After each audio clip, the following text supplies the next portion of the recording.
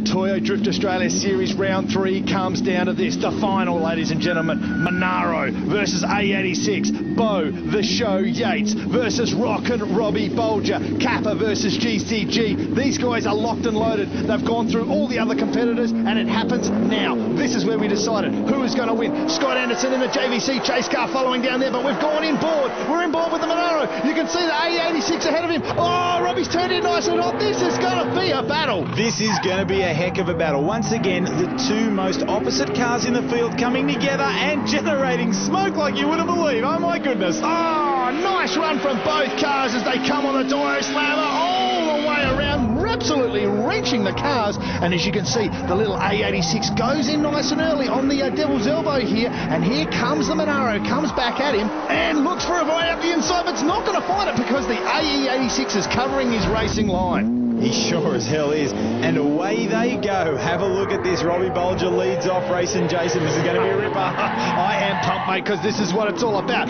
There goes Yatesy. He's soaring away at the steering wheel. Three-wheeling Monaro action into the Toyo Slammer. That is a hell of a drive. But here comes Yates on the inside. Look at it. He's going on the inside for a pass. Oh, so close there. Oh, and a bit of communication too. Just a little bit of communication. Let's have a look at this. Yeah, Bo Yates not quite coming off the line. Have a look at this.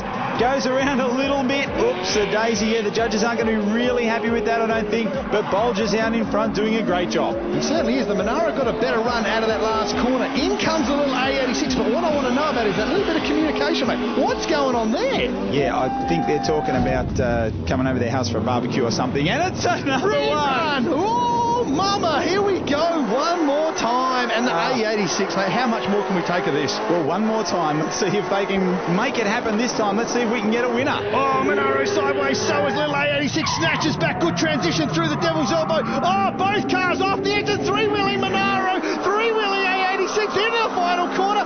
Nothing to lose from either car. Nothing at all. This one's going to be hard to split, although Bo Yates fired out of that last corner. How about that? Judges will be happy with that on the replay. Both guys have slid wide because they're just carrying so much speed. And look at that, Robbie Bolger with the wheelie. Oh, you've got to love the three-wheel action. You're only going to see it here at Eastern Creek. And here we go. Final run. Monaro leads out. Up comes the A86. Both cars turn in through T1. Heading towards Devil's Elbow. Watch the transition here. There it is. Oh, no!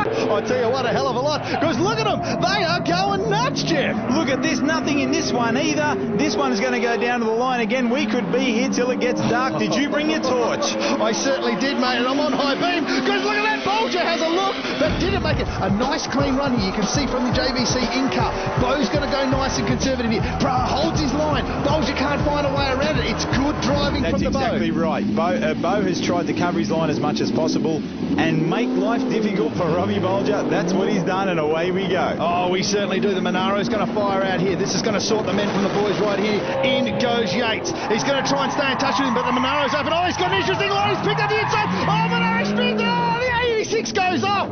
Bo, manages to hold on to it. And in car footage, Bo's just trying to work his way back out. Oh, Monaro does a bit of a 180. Brings it around, Jeff. Mate, I think this is going to be a foregone conclusion. Look, I was going to say that Robbie was flying into that corner a lot faster than I've seen him do all weekend. I think that's what's happened. Robbie's tried a little bit too hard, wound on a little bit too much lock, and then whoops-a-daisy.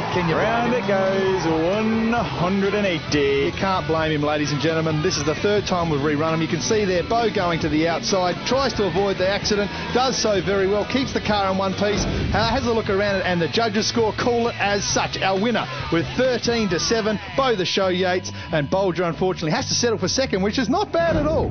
What a great win by Bo Yates. Daniel Gibson's down there to have a chat to him. The two of us are overdriving at the end. It was such close, and I know I was certainly overdriving, and Bo's just told me the two of us were overdriving. One of us had to go. Now, that was 6th gear on the Motec over 200k an hour, and it just was never going to work. When you get to the pointy end, obviously you need more grip and you need more. The drivers get better. You start going faster and start pushing yourself. It's a recipe for disaster. G got sloppy there towards the end, 3 reruns, and the tyres were pretty sad on the second one out, but as Robbie said, we're probably just overdriving a little and just hoping it would end soon and come through with a win, so it's about time. Just like to thank my sponsors, Peer Industries, GCG Turbos, Tune Agent and of course Silverstone Tyres. Thank you.